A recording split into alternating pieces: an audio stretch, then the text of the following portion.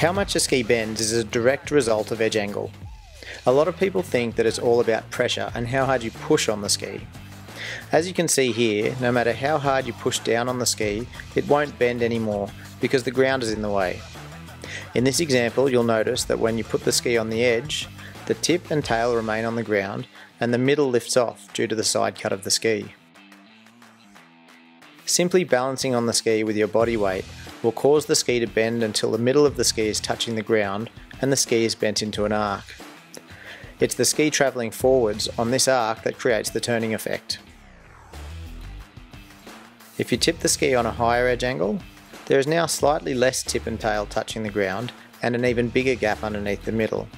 Just like before, if you balance on the ski so that your foot is directly between centripetal force and your centre of mass, the ski will again bend into an arc, but this time the radius of the arc will be much tighter.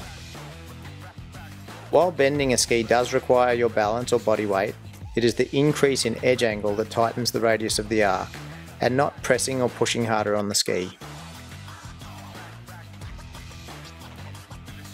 The difference between slicing and carving is that when you're slicing, you increase the edge angle enough so that the ski slices and you ride that radius arc.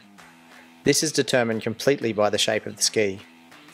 When you're carving, you are tightening the arc by increasing the edge angle and allowing the ski to bend more.